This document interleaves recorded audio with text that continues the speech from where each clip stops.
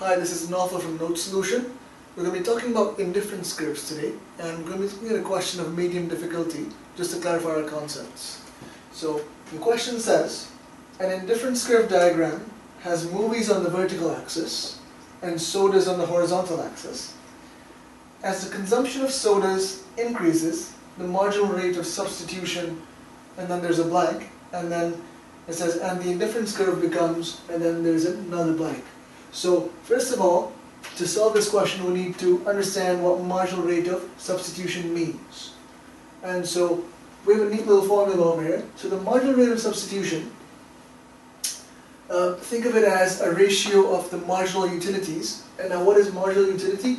It's the utility of consuming one additional unit. So, we're going to sort of standardize it down to a marginal increase to be a 1 unit increase. So, how much more utility are you going to get from one more unit of soda compared to the amount of utility you're having to give up because of this extra consumption? So since everything comes with a trade-off, and you have to increase, if you increase something, you have to decrease the other to keep the utility constant. Since remember, indifference curves measure utility, and you're going to be on a constant, and you're going to be on, since you're on one indifference curve, you're going to be on constant utility. So, coming to that, for example, let's take point A. So at point A, you have a lot of movies, but very little sodas to go with them. And so, what the marginal rate of substitution says at this particular point is, for one extra soda, since you don't have too many, the marginal utility or the satisfaction that you derive from that extra soda will be huge. So let's just take the MRS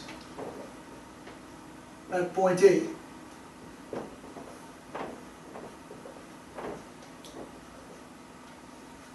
Is going to be, so the marginal increase in X, or the marginal increase in sodas, is going to be huge just because you don't have enough and you really would like to have some more of these sodas. So let's just say marginal utility of X goes up by a large amount. So a large arrow just to show a large increase.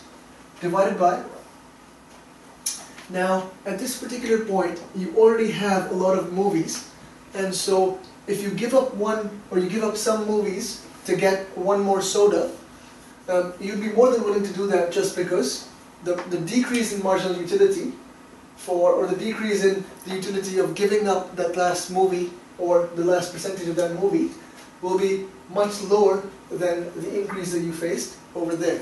And so let's take this down as marginal utility of Y will go down by a smaller amount. And so you can see that if this number is increasing by a large proportion and this number is going down by a very small amount, the MRS at point A will be high. So compared to A, now let's try and look at point B.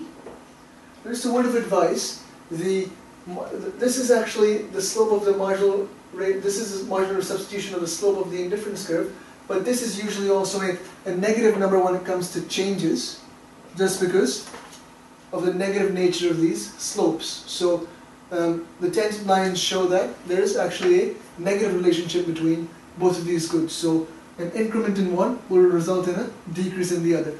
So this would basically be delta y over delta x, like we usually have come across. So just rise over run, or a change in y over a change in x. But another way of writing that is in terms of these marginal utilities, which we are using over here to solve this question. So the MRS, coming back, the MRS at point B is once again MUX over MUY. So this time, at point B, you already have a lot of sodas, but you have very little movies. And so if you were to consume even more sodas, or you were to get an extra soda, that would, according to the law of diminishing marginal returns, be of very little value to you, or your marginal utility from consuming, or the satisfaction you derive from consuming that extra soda would be very small. And so this number would be a small increment. On the other hand, on the flip side, since you don't have enough movies and you're being forced to give up another or some proportion of another movie because of an extra soda that you're consuming, the value of that movie that you're having to give up, or the decrease in utility for having to give up that movie, is huge. And so there's going to be a large decline in your marginal utility of y. And so since this number is much larger than that, the whole fraction would be resulting in a low marginal rate of substitution. So this goes to show that as we move down the indifference curve, or as we increase sodas and reduce movies, the marginal rate of substitution, x for y, or sodas for movies, goes down. On the other hand, it says, and the indifference curve becomes, and so you can clearly see that these slopes are going from steep to becoming flatter just because of the nature of the MRS. So a lower MRS would mean a flatter slope. And that's why the answer should have both falls for the marginal rate of substitution and flatter when it comes to the slope of the indifference curve.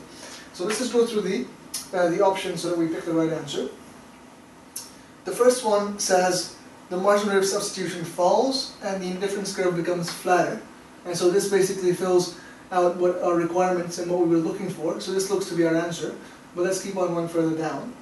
The next one says falls and steeper.